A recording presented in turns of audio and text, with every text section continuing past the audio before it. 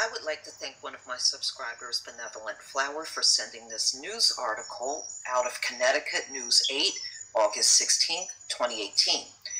19 additional drug overdoses in New Haven. Total nears 100. Now, I did a story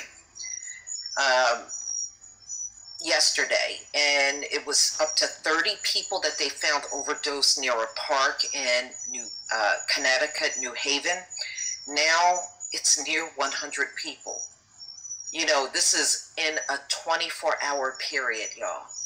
That is just outrageous. But you know what? This exposes how many people are using out here as far as drugs are concerned. This is exposing it. After 76 drug overdoses in New Haven Wednesday, another 19 people have overdosed in the city on Thursday.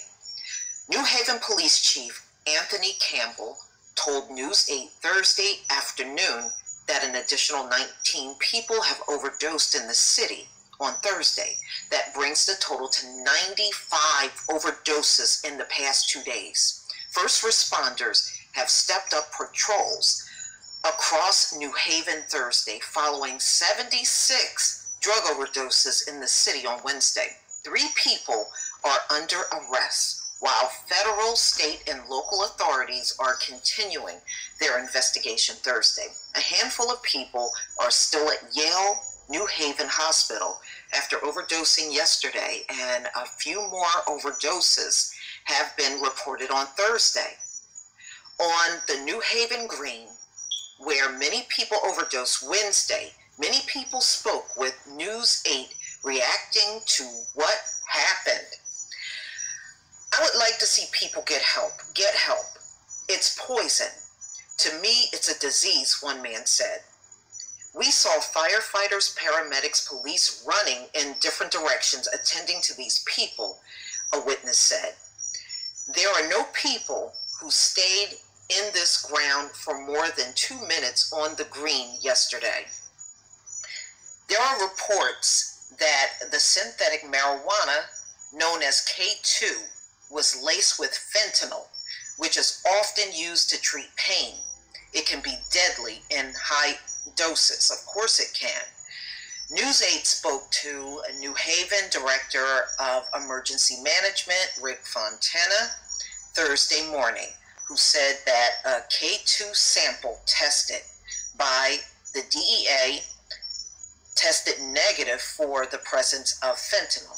Fontana did note that one of the patients sent to the hospital did test positive for fentanyl in its toxicology screen, which could have been a separate incident. So, you know, this is really terrible for that amount of people to have to be treated. Now, I don't know what happened here. It looked like it got a little screwed up there.